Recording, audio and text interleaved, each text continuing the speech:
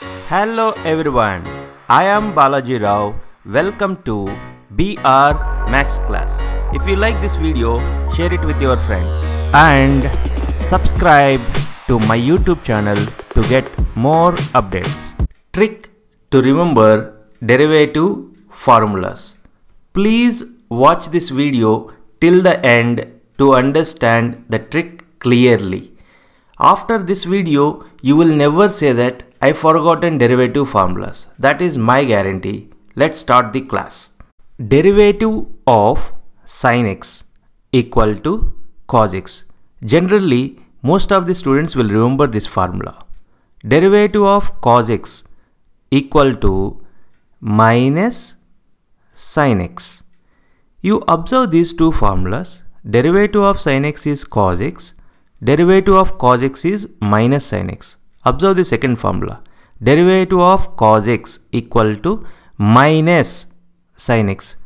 Some students will confuse in second formula. Derivative of cos x equals to minus sin x. Actually, the trick is we are having three trigonometric functions which starts with c. Cos x, cot x, cosecant x. Derivatives of all these trigonometric functions starts with minus symbol. See here, derivative of cos x. Cos, it starts with c. So derivative of cos x is minus sin x. It is easy to remember these two formulas. Derivative of sin x is cos x and derivative of cos x is minus sin x. Derivative of tan x equal to secant square x. Secant square x. Actually, in these derivatives of trigonometric functions, in its answers only two functions derivatives are having squares.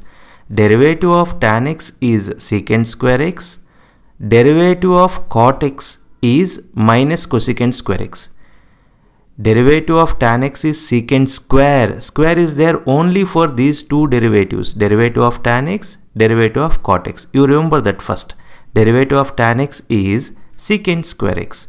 Derivative of cot x is minus cosecant square x. Again you observe here derivative of cot x. Cot. It starts with c. Derivative of any trigonometric function which starts with c, its derivative starts with minus. Derivative of cot x equal to minus cosecant square x. I repeat, derivative of true trigonometric functions only having squares. Derivative of tan x, secant square x. Derivative of cot, it starts with c, so minus will be there. Derivative of cot x is minus cosecant square x. Just take your time, practice little bit. It is easy technique. Only derivatives of two trigonometric functions are having squares. Derivative of tan x is secant square x. Derivative of cot x is minus cosecant square x. Derivative of secant x equal to secant x into tan x. You observe here, derivative of secant x starts with secant x. Derivative of secant x is secant x into tan x. Derivative of cosecant x. Cosecant x, it starts with c. So its answer starts with minus. Derivative of cosecant x is minus cosecant x into cot x. Derivative of secant x, its answer starts with secant x only.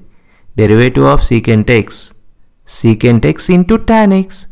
Derivative of cosecant x, it starts with c, definitely minus will be there.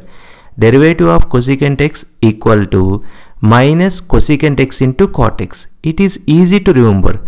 I hope these tricks helps you to learn formulas.